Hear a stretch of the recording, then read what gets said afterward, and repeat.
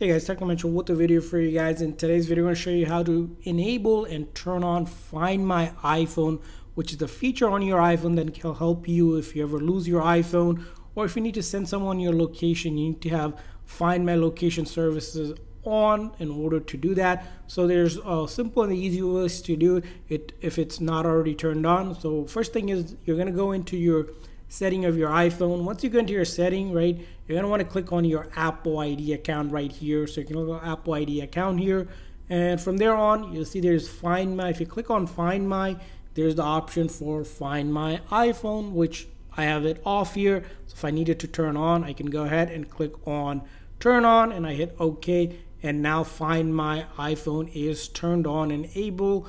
That means that now you can locate this phone if it ever gets lost using another iPhone by using your Apple ID, because it will be linked to it. Now another thing to do is if you want to use the location of this iPhone whenever you're setting the location, especially if you have multiple devices, you want to turn on Share My Location as well, so they can see your location whenever you're sharing your location. So toggle that on as well.